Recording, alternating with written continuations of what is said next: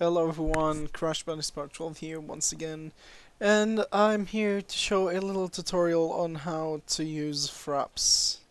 Because one of my friends on Skype basically requested me to do that, so let's go.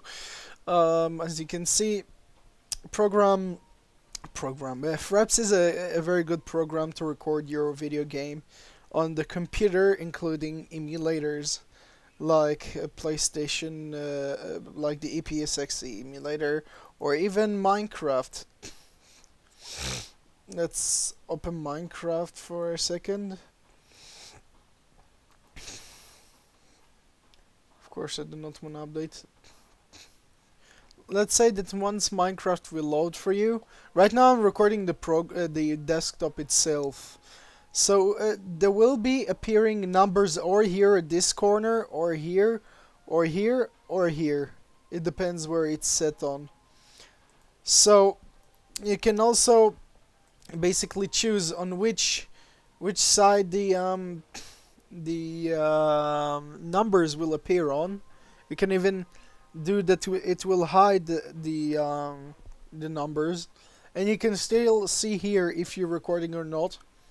Because if you'll see here, the recording is the Fraps is basically with the red color, and if you will start, if it's not recording, the thing will be yellow.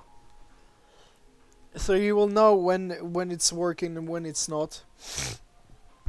And you can also choose which hotkey you want to record with. You can choose how much frames per second. You can choose also full size or half size. Loop, buffer length. You can also choose how do you want to record your audio.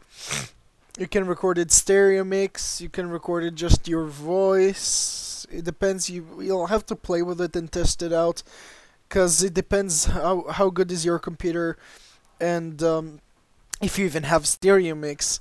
So you will have to choose just one thing, so it will come out perfectly like mine does. But it really depends on the computer that you have, and just like try this out. And this is a very good program, and I know that it's like big files. The files of these recordings are up to like 3 gig, but after rendering it's gonna be a lot easier for you. So yeah, you can record with Fraps a lot of things, all kind of video games. So yeah. Anyways, thanks for watching everyone. Hope that this video helped for you. And yep, goodbye.